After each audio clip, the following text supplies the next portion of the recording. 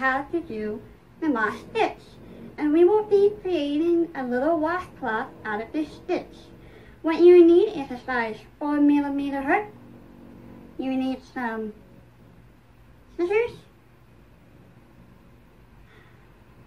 some cotton yarn, and a yarn needle for weaving in all your ends. Once you have all of these materials, let's head over to the table and get started. See you soon! The moss stitch is going to be a pretty easy stitch to work with because it is made entirely of single crochets and a chain 1 in between each stitch.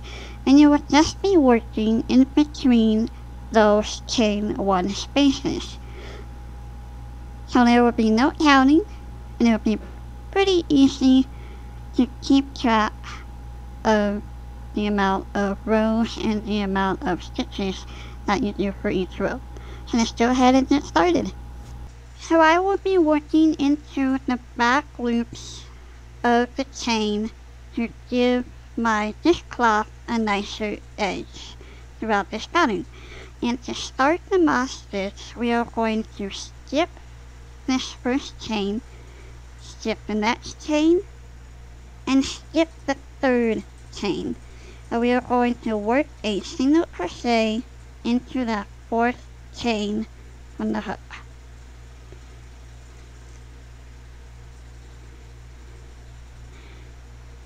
And that will count as our first moss stitch. So now that you got your single crochet, we are going to chain 1, and that will act as a spacer between each of our single crochets. We want to skip the next stitch and work our next single crochet into that second back loop. And that's all there is to it. So chain 1 again, skip that next stitch, and work a single crochet into the back loop of that second chain. Now meet you back at the end of the row. At the end of your row, you should have 2 more stitches. So you've just completed your second to last single crochet. We're going to yarn over, chain 1, and finish this row off with our last single crochet in that last back loop.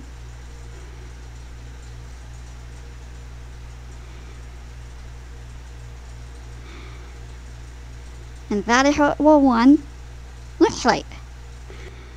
Our second row is going to begin by chaining 2. And that chain 2 will act as a spacer at the end of our row. Or more likely the beginning of our row. So we're going to turn and work our first single crochet into the space that you created with the chain 1 from the previous row. And all you're doing is single crocheting into the space. You're not working into the chain. Chain 1, skip that single crochet and work into the next space. Single crochet and chain 1. So if you are having trouble finding that space in between each stitch because you might crochet a little tightly, just take these 2 single crochets and spread them apart a little bit, and there is that space. We are going to continue working this same pattern all the way until the end of our row. Now I'll meet you back at the end of our row. We are going to finish off row 2 by chaining 1 and work a single crochet right into that chain 2 space that you left at the very beginning of row 1.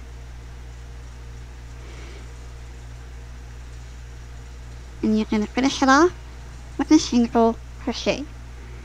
And like I said before, if you have trouble finding that space, just grab your chain and that single crochet and pull it apart a little bit. Just remember that every row starts with a chain 2. You are turning, and you are just working into that space that you created with your chains. So when your dishcloth measures around 5.5 inches, I will be back to show you how to finish it off.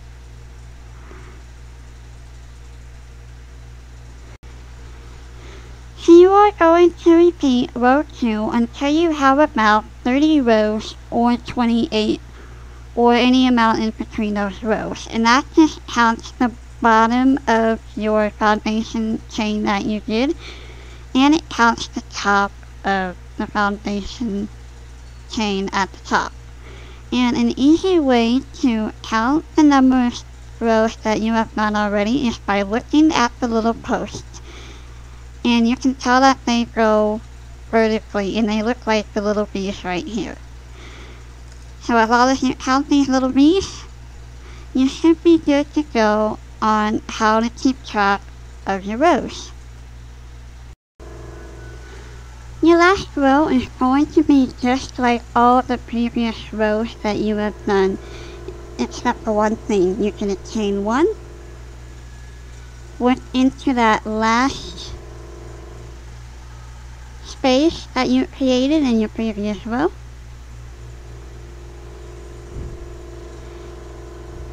Do one more single crochet.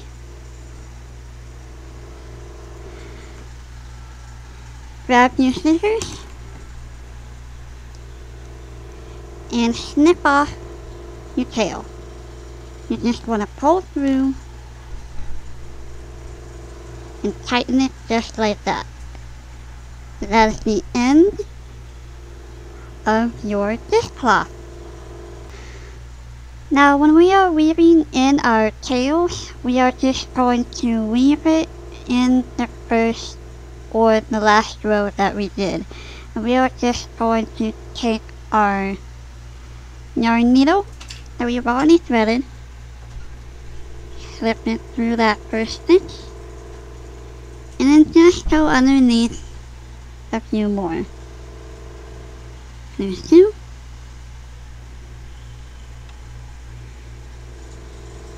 And there we go. And you want to thread through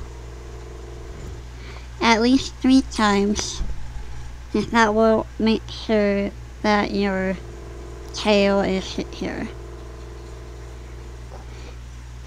And if you still have a little bit left, you can just take your scissors and snip off the rest.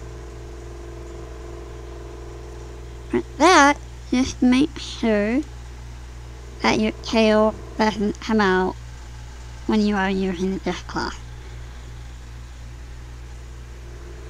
And there we go. There's the third one.